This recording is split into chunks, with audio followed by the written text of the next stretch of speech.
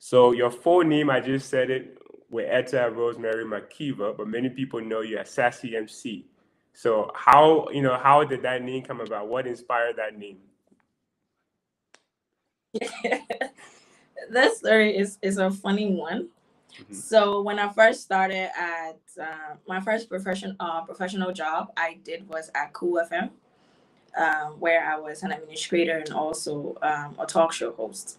And there was this talk show that was given to me. It was called Soul to Soul.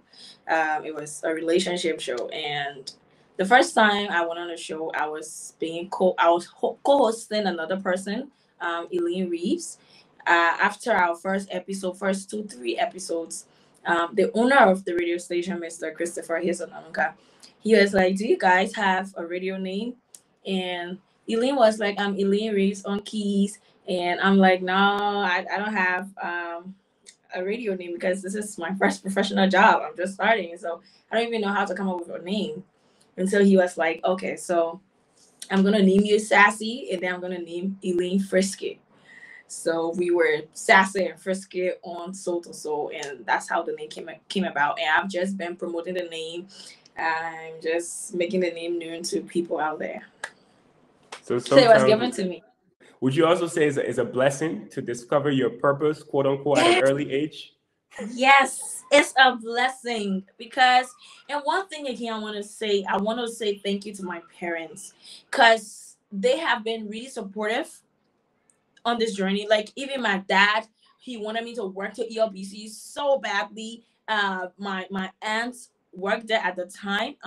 Mrs. Hunter, Hattie Hunter, she worked there at that time. She had a big position, and he was like, "Your auntie is at ELBC. Go and talk to her. Let her, put you there so that you keep you practicing." I was like, "No, I don't want to work for ELBC. ELBC got too much old people. I don't want to be there."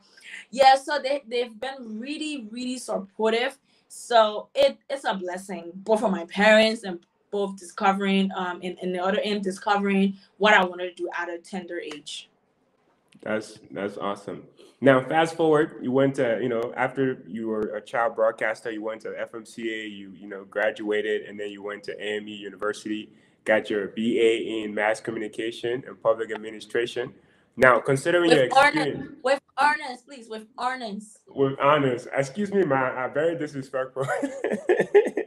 With honors, excuse me. Yes. So you did that, you got the experience. A part of why you pursue those things is because, again, like you said, you knew what you wanted to do. You're very decisive about it.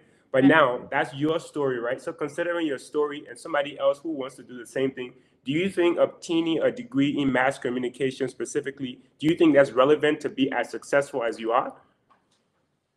I could say that it's a stepping stone. The thing about being successful to where I am is about the mindset. It's about consistency.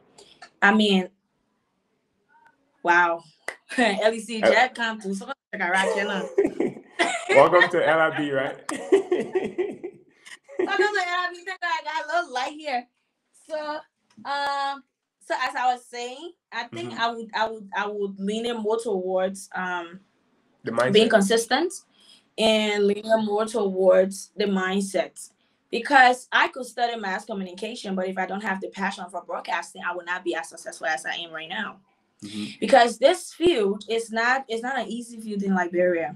It doesn't have money. I mean, it has if you know if how you're to consistent.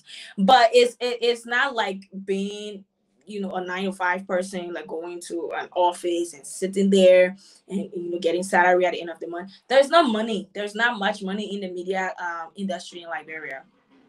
I would say in Liberia because this is where I live. So there is not much money in it. So for you to reach where I am and for you to go to where I want to go, because I know that I am not at where I want to be, you have to be consistent. You have to have passion for the media. You've made a name for yourself, obviously. You have a lot of followers, about 88,000 on Instagram when I last checked. And you have a 25,000 between your personal Facebook and your brand Facebook as well. And a couple hundreds on YouTube as well. So tell us, what level of responsibility is it that you have, having that many people follow the work you do? I know that I have to update them every time. Like, especially Instagram.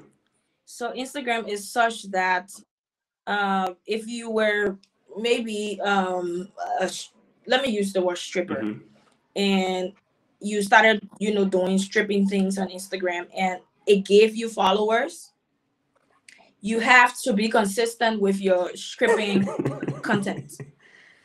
If you deviate, yes, if you deviate from that content, your engagements, it tends to drop, and then you lose followers. That's how Instagram algorithms, that's how it's structured. So when I got those followers, I wasn't doing more of my work. That was when I had the break. So I wasn't really doing more of the talk. I wasn't doing more of the talk. So I was doing more personal things, TikTok videos, dancing, just doing, funny things on the internet. So again, it gave me traffic. It gave me more followers, more people to come on my page. So when I finally did the talk with Sassy MC, I cleared my page, and then it was just more of my work, more of my work, and more of my work. So because these followers came to my page because of the personal things I used to do, and now I'm no longer doing these things, so my engagement tend to drop. That's one of the secrets that people don't understand about social media, especially Instagram. Instagram is very hard to deal with. You're very, very heavy on brand. And one thing I like about you is you understand the concept of being a professional. You have a website, you have social media handles, and just recently you came out with your own merchandise, which I'm going to put on the screen here so people can see. And yes. Yes. So that's one of your and I'm really rocking it today. Yeah, that's one of the items you sell, so they can get hoodies or sweatpants. And also we have that on the screen as well. A lot of beautiful colors. But tell us, firstly, the products that you have, and then we'll discuss the marketing side of it. Okay, so I thought about doing something for my brand to help to expose my brand, and not just to just be on the radio or on the TV and everybody, but I want people to wear my brand. I want people to, to be passing it around and say, okay, this is Sassy MC and all like that. So I thought about doing something. I thought about coming up with the merch. So I thought about the sweatpants that I did. I thought about t-shirts. I thought about crop tops. That one is gonna be here. I'm gonna produce those ones probably by next month, and all that. But there are a couple of other things that are coming up that's gonna constitute the Sassy brand. So this is something that I just did, for people to wear it and support me. Everywhere they go, once they're wearing my shirt, people are gonna ask, "Who's that person?" It's be like, "This is Sassy MC. I'm wearing Sassy MC." That's a way also to support my brand. You've hosted the red carpet for the Golden Image Awards. You also hosted Miss Liberia. What has been your favorite event that you've hosted so far? Do you know that I've not really thought about it? My favorite event. Now is the good time to think about it. I don't even know if I have a favorite event, because to host event I am. Let me speak. I am. I am.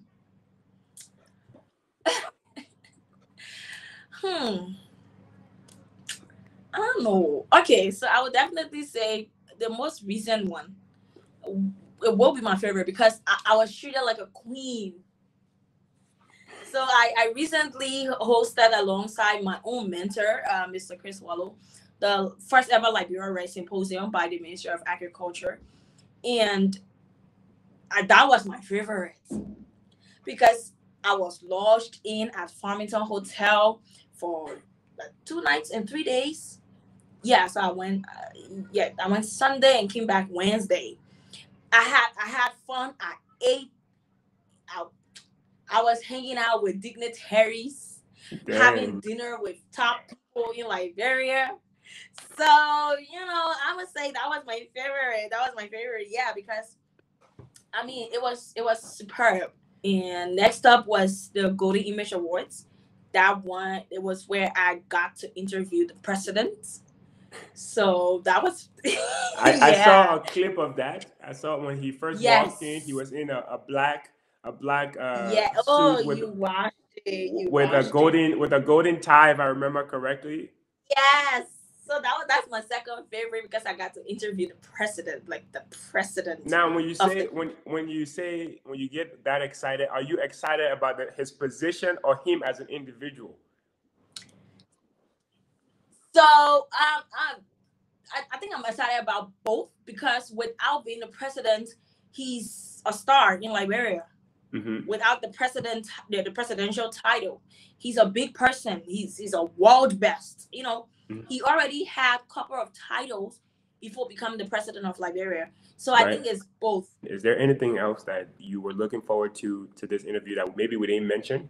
This is the time to mention that something about what you do, or maybe a brand, or another thing that we didn't talk about. This is your time. So there are other things that I do that we didn't talk about. So I want us to talk mm-hmm. about it. Yeah, so I'm also a voiceover artist. I'm also mm-hmm. a producer. I'm also a speaker, and I'm an administrator and all that. So, the talk show hosting, the event. We need a touch everywhere because you don't know I'm not client will come from. So yes, you heard her. She's a voiceover artist, and if you don't know what that is, if you have a commercial that you just need somebody talking in the background and you're not seeing their face, she's yes. able to do that for you, and she's also able to act in a commercial for you as well. So there is a lot more to what she does, of course. So if you're interested in this person, if you have any representation things that you need somebody to represent, of course you have her contact. She's on all social media platforms, so you can reach out to her